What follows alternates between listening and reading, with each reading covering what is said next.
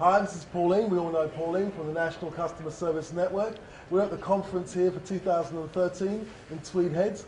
Pauline, tell us a little bit about the conference and a little bit about Tweed Heads.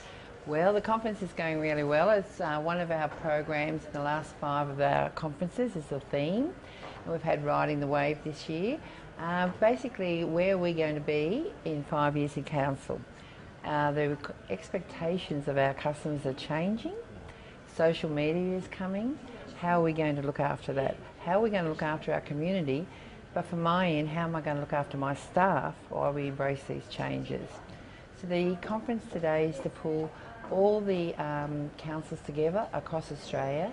We network, we look at each other's ideas. It's a great forum for learning from each other, but most of all it's a great forum to sit down, have our sponsors show us what they can give us to help us on our journey.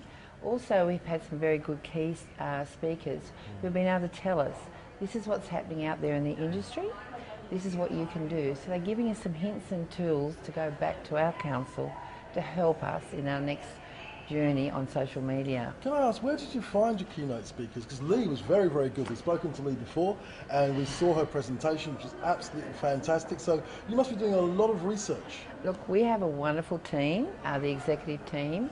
You know, I've got Claire May from Canterbury, Lee from Camden, Beth from Great Lakes and many others. But they're probably the key ones that have helped a great deal on this conference. And they have, and also David Thompson from Bankstown. We just do conferencing calls. We're all very busy. This is all voluntary. It's a lot of after hours work, but we just have missions. We go for it and word of mouth. Claire and I interviewed Lee at my council a few about last November, December. We got the feel she was going to be great for us, and I guess you go by gut feel.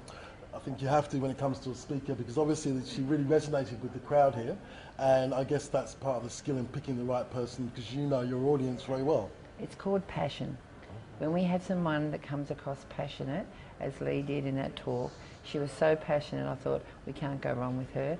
And it's the same with Karen.